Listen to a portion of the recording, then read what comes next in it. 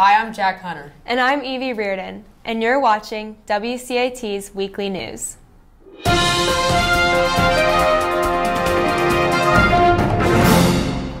We hope everyone is having a blast in their Jan term courses. There's been a ton happening in the community as of late. And now we have WCAT's Brantley Black with Mr. Frappier, Director of College Counseling, who was a victim in the recent Fort Lauderdale airport shootings. Hi, I'm Brantley Black with WCAT, here with Mr. Frappier, the Director of College Counseling. So, Mr. Frappier, hey. Just to start off, would you mind talking us through just kind of your experience in Fort Lauderdale and what went down? I was traveling there on last Friday to go to a work conference, and then I get to the airport terminal and the baggage claim area, which is an airport I have flown in and out of maybe 30 to 50 times. Nothing seemed that wrong, but I was in a situation by the baggage claim where we're just starting to get our bags, and a shooter comes in. And I'll mention here too, just some of the details that the other media don't have time for, is that this particular flight had a lot of families that were traveling and getting ready to go on a cruise. And when you're traveling as a family, you stick together. You clump together. When you've been traveling all day, the last thing you're thinking is, I just need to grab my bag and let's go on the cruise. So where do you stand? At the very beginning of the conveyor belt. But sure enough, when the shooter came in, it was that high concentration of folks that he was targeting. There was a bullet that entered my backpack and went through my laptop. And the bullet ended up in the side pocket of my bag. When I left my school in Miami, there was a family that I had worked with all three of their kids. And so that was kind of their goodbye gift to me. And I still have the note, and they all signed it, and they said, "Safe journeys, Frap." When I finally got back to making phone calls, they were the first family, one of the first families I called. I'm like, thank you for that backpack. So the story has been about the laptop, but it was also, the backpack mattered too. When the shooting started, what was your immediate reaction? I'll tell you a couple things. When the popping started happening, it was a very quiet gun. And it was no louder than what would be coming out of a kid's loud video game. And in the ambient noise of an airport, you're like, this is just another sound, and it only took a man who screamed out, "This guy's got a gun, everybody down." That's where we all dropped. At first, I thought, whatever, until it became immediately real. And then when I'm on the ground and I look up before I close my eyes, I get a glimpse of the shooter. And I thought a couple of things. One, this guy's tiny. When we think about what a shooter or a terrorist looks like, and I don't want to use the word terrorist in this situation, it was a mentally injured veteran. He's wearing a baby blue shirt. You think about folks wearing dark or black. I'm like, he's trying to blend in with the cruise people. After the shooting had occurred, who were the people that came to help the most? Who were the people that were the first responders?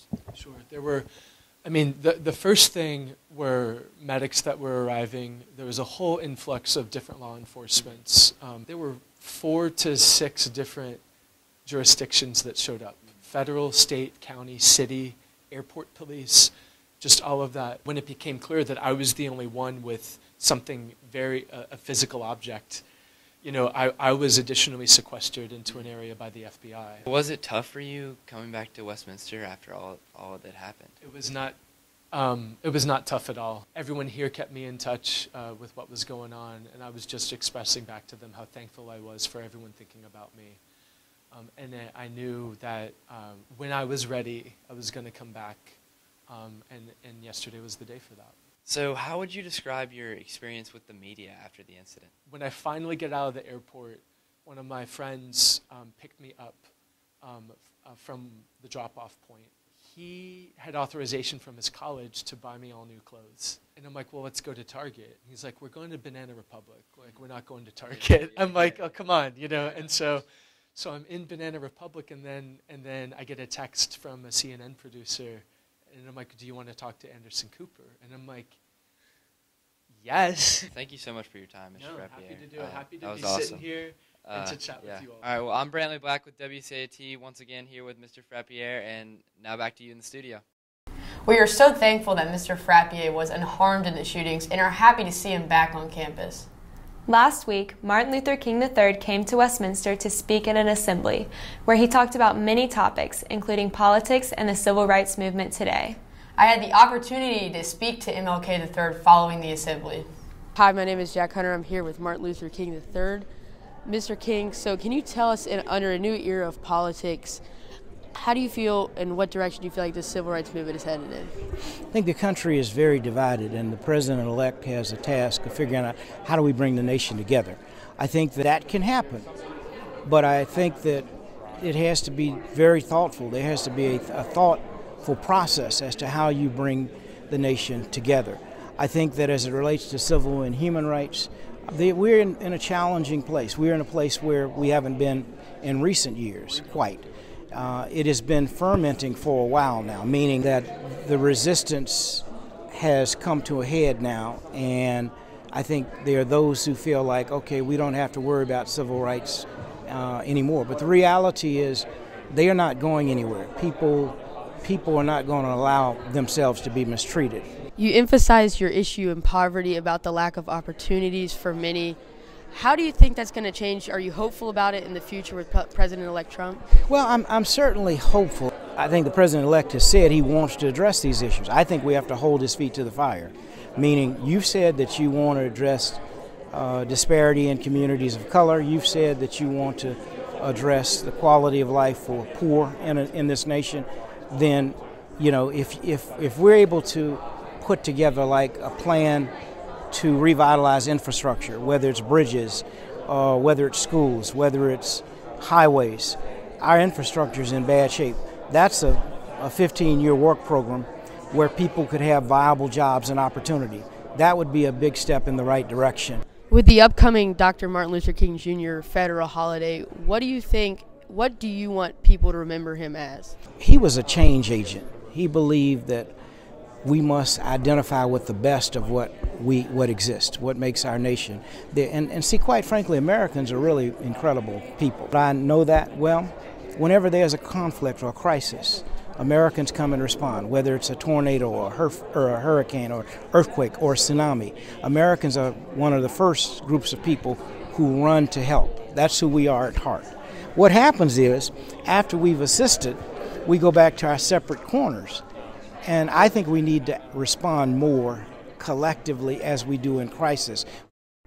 It was a pleasure talking to Martin Luther King III to hear what he had to say and what he's involved in right now. Back to you, Evie.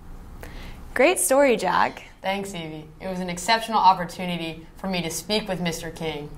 I'm sure many of you have noticed the new renovations in Turner Gym. Over the break, the school renovated the campus center and added new carpet and seating. WCAT's Aditi Pandey spoke with Michael Isaac and Tammy Maynard about the renovations. Let's take a look. Hi, I'm Aditi Pandey for WCAT. This past winter, Parker Campus Center and Turner Gym underwent some renovations. Let's take a look. Here I am today with Mr. Isaac and Miss Maynard. Why did the new renovation at Parker Campus Center happen?